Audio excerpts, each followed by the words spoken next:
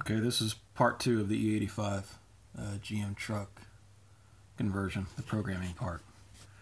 This is very, very easy. Okay, in the main window I have the E85 converted truck, and I'm comparing it to one that's non-E85. So E85 in the main, and the compare is a non-flex fuel. Alright, you can see there's just a few things you need to change. The first one's going to be the Stoic AFR. You're going to go in there and you'll see that compared to a non-flex fuel vehicle, where the Stoic is constant across the entire range, that on the E85 vehicle it varies. So I'm going to go kind of slow in case. It's easier if you go to the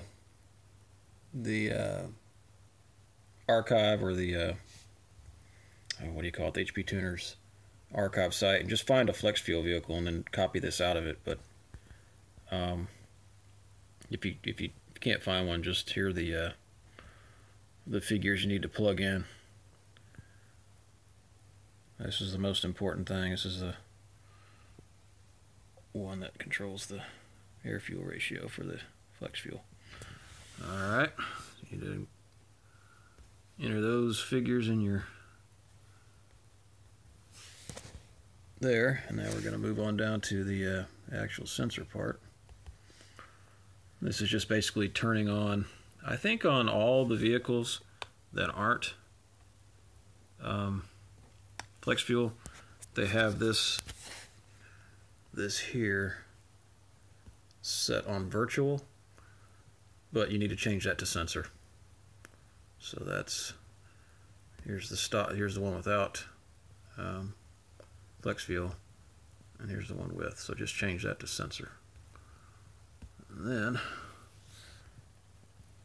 we're going to come down here to fuel system, diagnostics, flex fuel, and then flex fuel sensor diag. And you need to enable that. On the non-flex fuel, it's disabled. On flex fuel, it's enabled. Okay. And then last, after you got those, you need to come over here to your DTCs. And there's 3 of those you need to change. You need to change P0178. Let's see here. Right here. So flexible fuel sensor circuit low and same circuit high. You need to change those to mil on second air, and of course SES enable. Check that box. That one, there's one more, and that is P2269.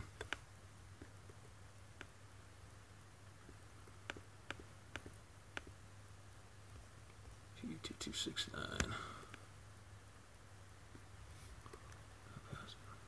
Yeah, here. Right here.